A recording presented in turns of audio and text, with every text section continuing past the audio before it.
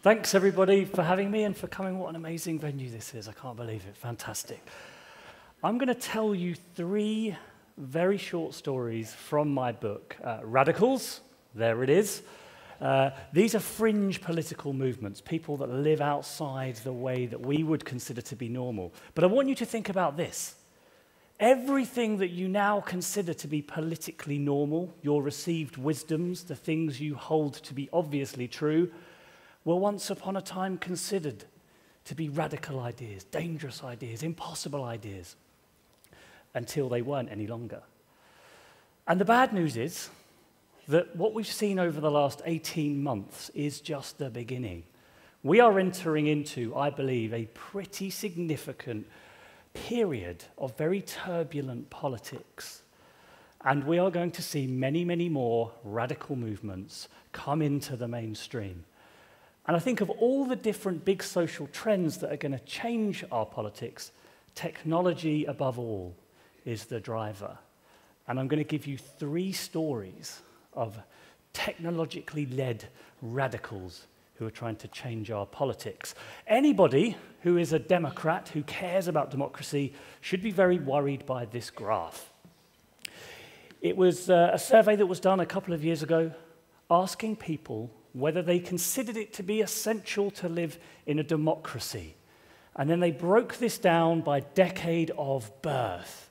Now, what you can see is that people born in the 30s and the 40s, people in their 70s or 80s, high proportions of them across the developed world think it is essential to live in a democracy. But every decade on, as people get younger and younger, they are less and less likely to think it is essential to live in a democracy. Sweden, you'll be pleased to see, still tops the table in terms of the highest proportion, but the trend is the same. So we are entering in, I think, to a pretty major period of disgruntlement with the politics that we do. You can see people born in the 1980s, people in their 30s, late 20s, people like you. Very low proportions of them think it's essential to live in a democracy. There is appetite for something different. And story number 1 is one of those things. The Italian blogger comedian Beppe Grillo, one of Italy's most best-loved comedians in the 1980s and 1990s. This is what he looks like.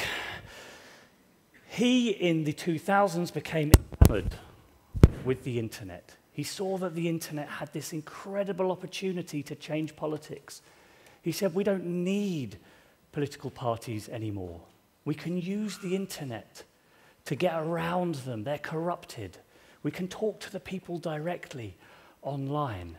We don't need journalists. We can find the information ourselves. The internet is going to radically change how we do democracy. And in 2009, he decided to set up a political movement, called it the 5-Star Movement. And everybody thought it was a joke. I mean, he's a comedian after all, so it stands to reason. But he said, we're going to completely change how politics is done. Everything is going to run through this blog site, my blog, Beppe Grillo's blog. In fact, he registered this as the official headquarters of the new movement, the 5-Star Movement. This is their HQ, an online blog. Every decision that the party took would be made on the blog, where anybody could vote in decisions that were going to be taken. Elected representatives of the movement would be chosen in open online primaries, and he invited people to use meetup.com to, across Italy, start meeting up in groups offline to discuss his ideas and come up with their own solutions. Oh, this is never going to work, everybody said. It's ridiculous. You can't have a comedian being a politician, not even in Italy.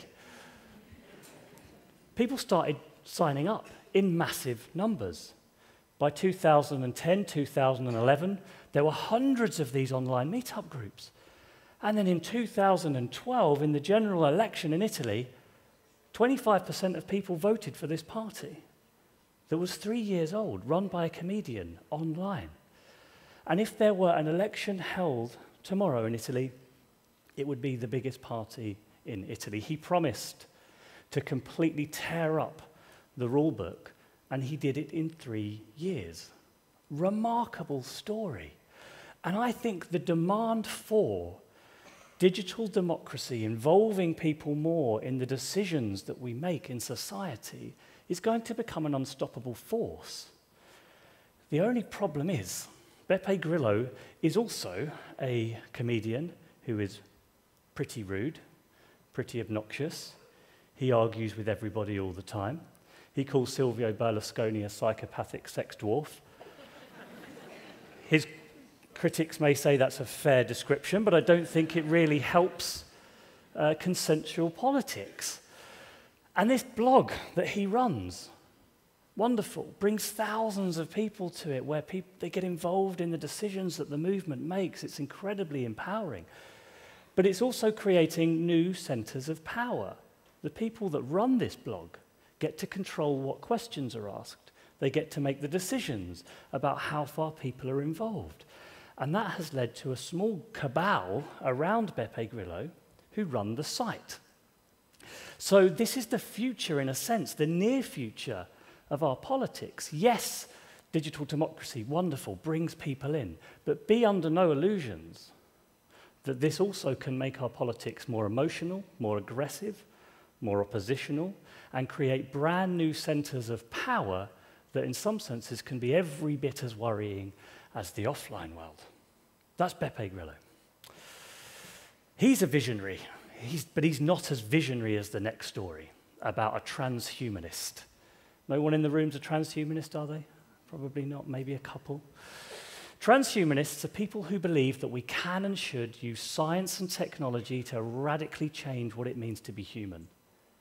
Everything we can do with technology to overcome the limitations of the human condition, we should. We can use technology to end aging, maybe overcome death entirely.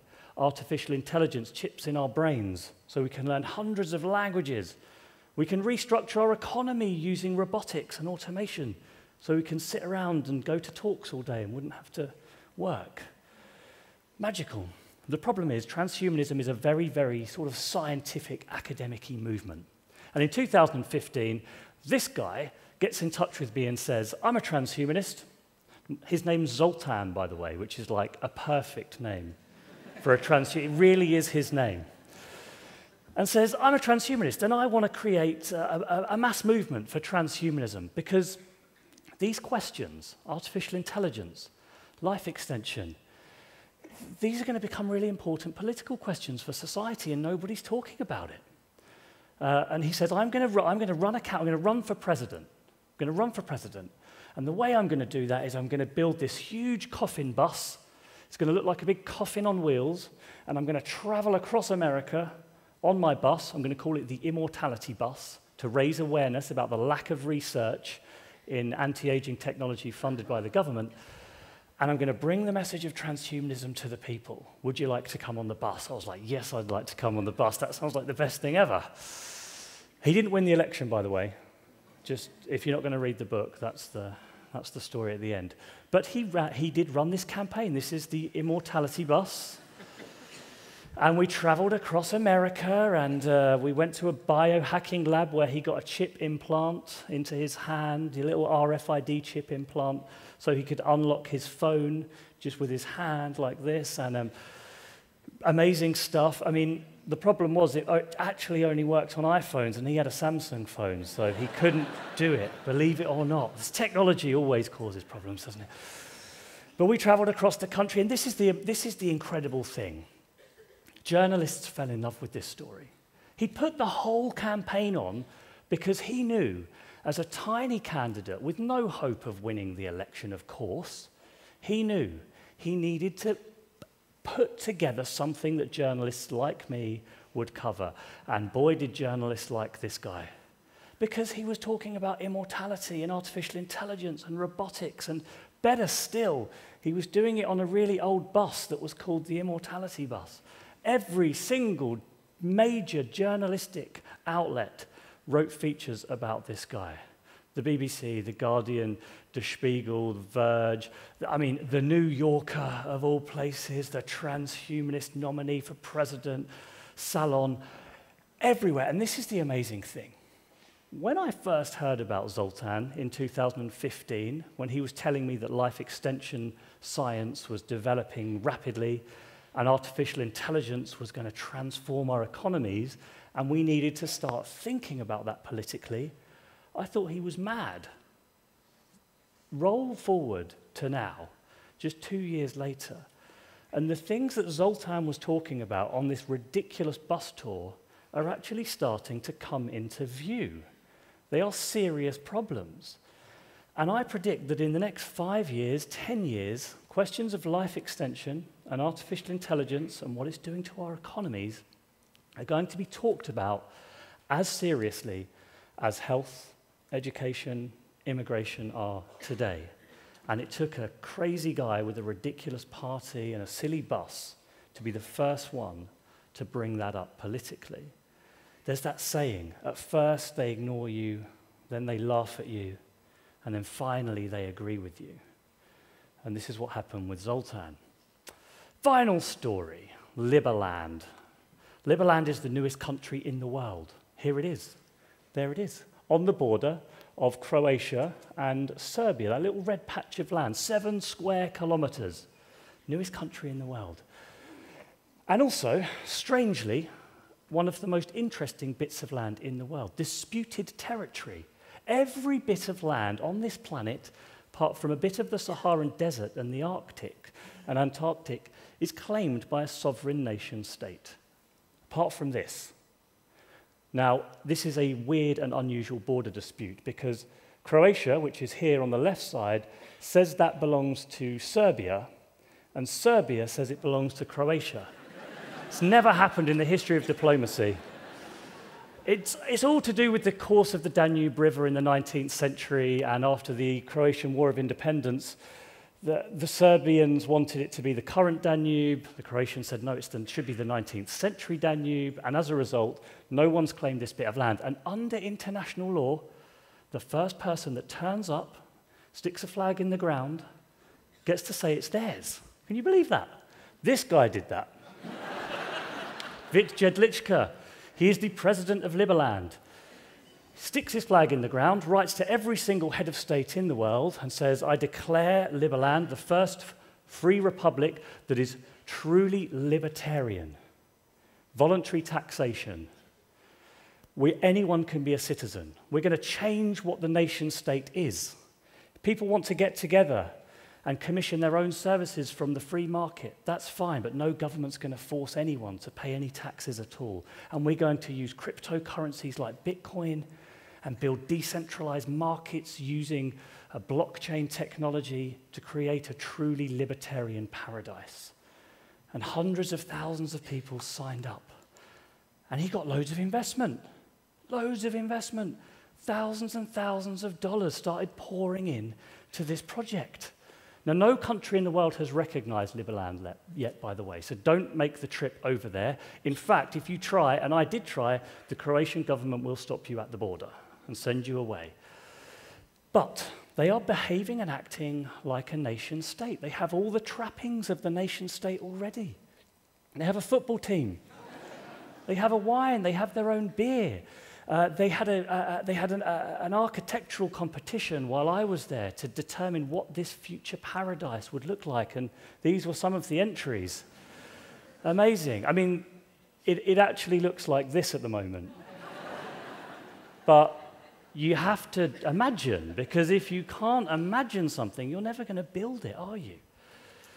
And again, it seems like a ridiculous idea, but is the nation state, with that centralized government, with centralized enforced taxation and strictly controlled borders, is that the model forever? I mean, it's a pretty recent invention. And look at the way technology is transforming our society and our economy. And I think nation states are going to start getting weaker and weaker. And we need people like Vit Jedlička, even though it is just a piece of land and grass at the moment, to imagine what else might follow it. And it seems ludicrous, but there are hundreds of people investing in this idea, including some very, very rich people from Silicon Valley who believe strongly in the libertarian philosophy. Now, that's 3 stories. And the lesson from all of this is Of course, you don't have to agree with everything these people say. That would be ridiculous. There's lots of bad radicals as well as good radicals. But radical movements have always been the driver of change in society. It's the people outside the mainstream that can imagine something different and force all of us to kind of change our view along with theirs. So even if you disagree with these people, at the very least, they force you to think, to imagine something different, to spark some idea in your own head about how the world might be different. Like I said, at first, they ignore you, then they laugh at you, and then they agree with you.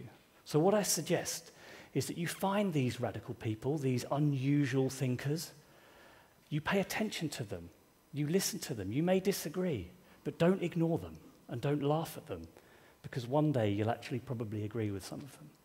And with that, I'll stop. Thank you for listening.